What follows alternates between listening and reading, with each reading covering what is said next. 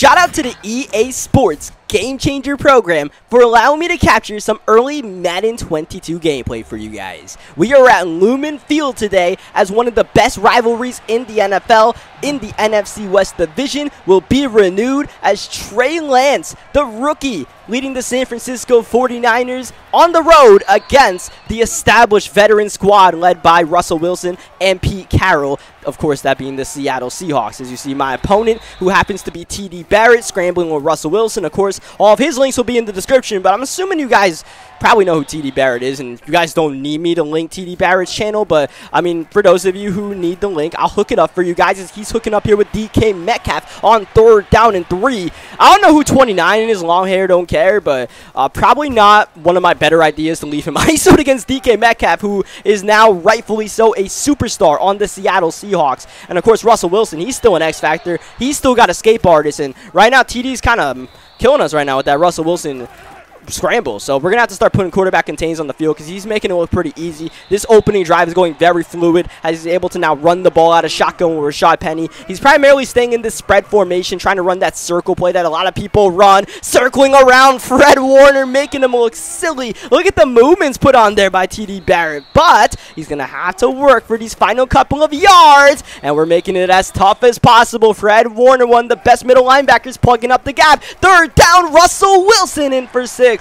The formula for success, not running the ball with Penny, but running the QB wrap with Russell Wilson. And it seemed like our defense got completely psyched out. But you guys saw TD Barrett was making some of those crazy moves in the open field. I think part of that is simply the fact that the Madden 22 on the next gen, it feels a lot more polished than the Madden 21 next gen version that was released in, I believe, like December 4th or 5th of 2020, right? Like, I don't think EA had enough time to like fully polish a next gen version of Madden. They kind of put out the best product they possibly could, where it was like, yeah, it was good, but you could definitely see it has potential to be better. And like I think the main word here is polish. It didn't feel like a completely polished game as opposed to Madden 22, where this game just moves more fluidly. Like when you play it and when you watch it, it just looks more normal, right? Because sometimes when you watch Madden 21, it just didn't look normal.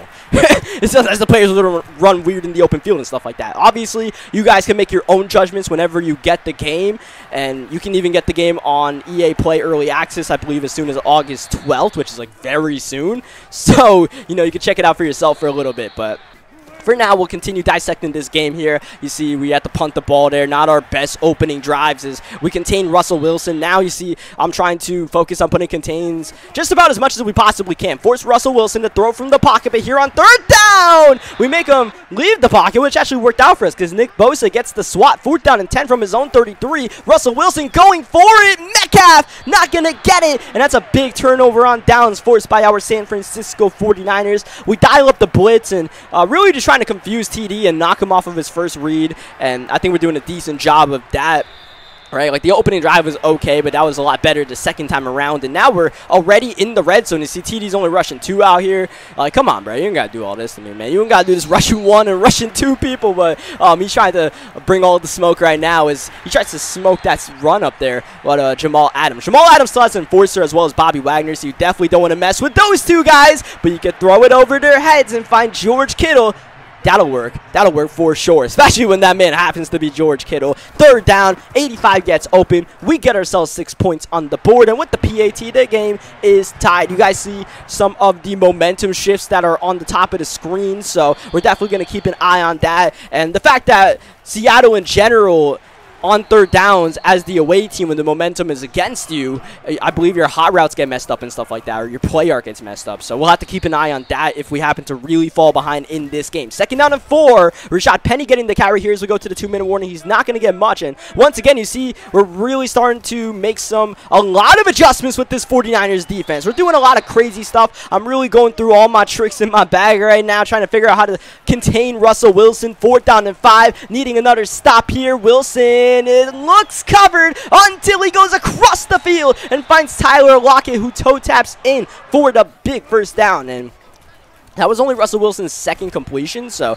we've at least got him confused a little bit. But just like that, with one big play, he is in scoring range, and he's taking some time with them right now as he's running the ball pretty successfully with Rashad Penny. As I say that, he gets stuffed, but still 10 rushes, 65 yards. That's not a bad day in the office. As Wilson containing him as well as we can, but not well enough, because Russell Wilson actually outruns Nick Bosa and gets the first down, gets out of bounds. I had Bosa in a contain, but he just wasn't fast enough. So that's something to keep in mind, I suppose, if you're trying to contain a quarterback.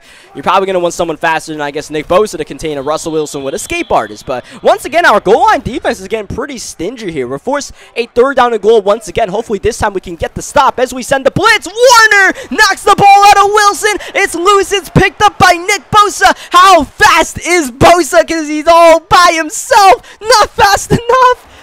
Oh, come on, Bosa! He ran out of stamina. He was on E as we go in the middle of the field and connect with George Kittle. That's going to put us in field goal range. That was a big completion there. We're going to hold on to our final timeout until about 3 seconds left. At the 19-yard line, there's really not much we could do if we called a timeout earlier. So I'm just going to take our guaranteed 3 points, try not to mess that up, because we were kind of gifted those 3 points based on his turnover and the Bosa return. But, I mean, damn, man, Nick Bosa didn't run out of stamina so quickly. We could have easily had 6, but I guess those defensive linemen, they can't really crib those, or at least a Bosa who had to play a long drive until we forced that turnover. So as we go into halftime, you guys can see the halftime adjustments you can make on offense and defensive focus. So I wasn't really too sure what to pick on these, to be honest. I was just thinking, like, I should probably pick I probably should have picked contain quarterback scramble. Now I'm looking back at this, knowing like what he was doing and knowing what I was trying to do to stop him, just keep Russell Wilson in the pocket. But I honestly don't even know, like, if I pick quarterback contain or whatever the option was, how much it would actually help us. But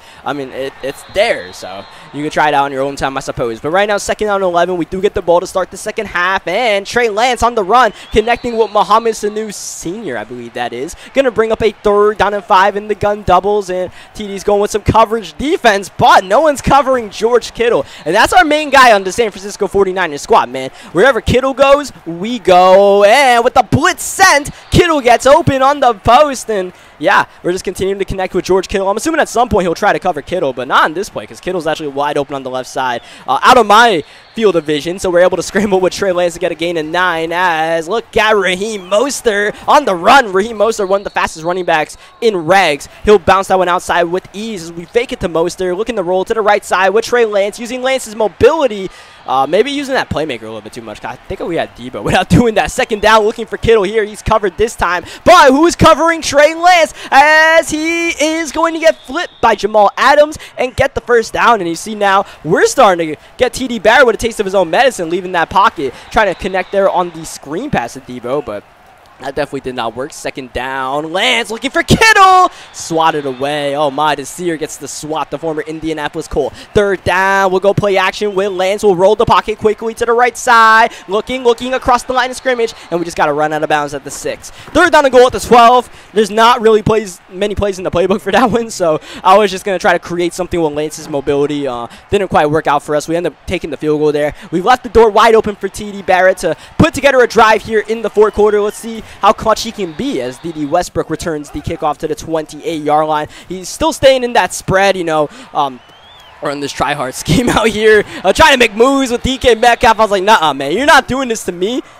I don't care. I'm a quick off. You have fun with the CPU, bro, doing all those little dance moves, not getting any yards. But he's getting plenty of yards running the ball here with Rashad Penny. Now, that's 13 rushes for 76 yards. But, you know, I kind of have to give that up at some point to make sure that he doesn't get us in the air. But he's going to get us in the air nonetheless. Wide open. Oh, man, that was Dede, and that should have been 6. But Wilson on the move misses the mark. 2nd down and 10. Oh, that's way too far behind the line of scrimmage there. Way too far out that pocket, and he has to throw the ball away. 3rd down and 10. We're sending the blitz. Wilson is able to diagnose the pressure, finding the quick read there. That's Rashad Penny. That's the 1st down. And you see TD Barrett's finally making that adjustment to all the pressure we've been sending, especially on 3rd down. And he's going to get a touchdown on the very next play. This game was quite the chess match, man. It was a very fun game, and it's going to come down to the wire.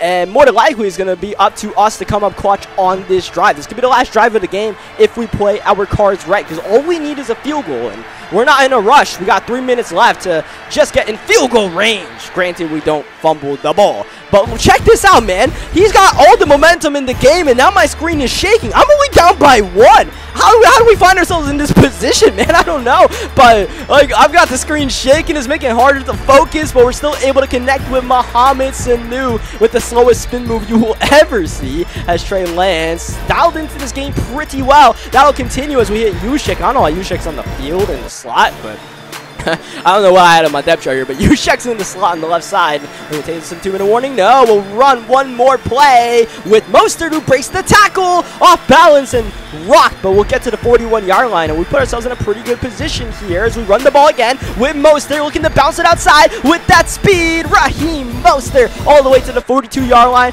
I would say about 10 more yards is very comfortable field goal range. 5 yards should still be field goal range as the blitz is in, and Lance taking too long there. Jamal Adams, blitz boy, getting in there. That'll be an incompletion, thankfully for us, as we run the ball with Mostert. Oh, Mostert just tripped up. That could have been a critical first down. Instead, it's 3rd and 2, under a minute to go, and TD gonna drop back with some coverage, but who's covering? Trey Lance. He'll take off, and the rookie will get the first down. Trey Lance coming up clutch here in Seattle, and now we've pretty much got this game won, right? Even though I just screwed up that run there with Mostert for no reason, because he doesn't have the timeouts to stop us. But given that this isn't really a serious game, I'm not just going to sit on it and kneel. We'll try to, run a couple of plays here, but it's not really working for us, because now all of a sudden we're kind of getting bounced a little bit out of field goal range, comfortable field goal range. So we're going to have to be a little bit careful here on 3rd down as we get the snap off earlier than we needed to. Getting away from the pressure is Lance. He'll roll, but he's boxed up, and I'm not sure that was a run or just out of bounds, but nonetheless, with 9 seconds left, we need to hit a 53-yard field goal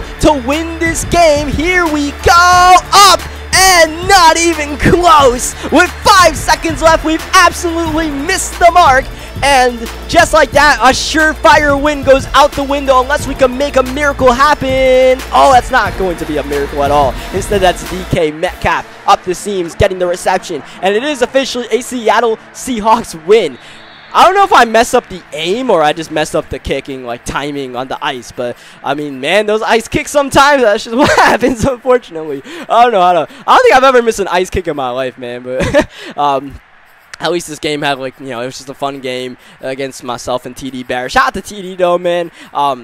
TD's gotten a lot better at this game when I first played him. He used to be terrible at this game, but now we're able to have fun games like this where it was truly a chess match out there, and it felt fun playing that game, man. It just felt fun having to make adjustments on the fly to each other, and that's what Madden should be all about, right? So, yeah, good stuff all around. GG's to TD. Leave a like if you guys enjoyed this one. Subscribe for more Madden 22 gameplays. Hopefully, ice kicks don't mess us up down the road, and I'll catch you guys next time. Thank you as always for watching.